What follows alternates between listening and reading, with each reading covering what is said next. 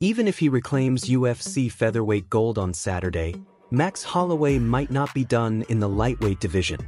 Holloway will challenge reigning champion Ilia Topuria for the 145-pound title in the UFC 308 headliner at Etihad Arena in Abu Dhabi. That fight comes on the heels of a successful venture to 155 pounds, where he knocked out Justin Gaethje to capture the BMF belt at UFC 300 this past April. Gaethje was regarded as one of the top title contenders at lightweight before that defeat, which has Holloway thinking about a potential matchup with current divisional kingpin Islam Makhachev. In 2018, Blessed was scheduled to face Khabib Nurmagomedov in a lightweight title clash at UFC 223 before his weight cut was determined to be unsafe by the New York State Athletic Commission.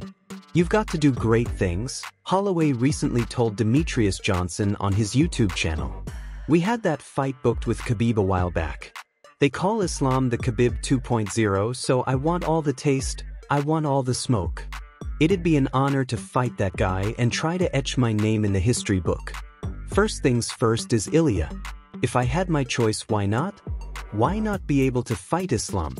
Islam never, ever wanted to fight me even when I was saying I was coming up to 155. After fighting the guy that he was supposed to fight next, he still was saying, I don't know why I would fight him. But then recently his tone changed where he was like, oh yeah, if I can get past Topuria, he'd be open to fight me. I was like, okay, that's all we needed.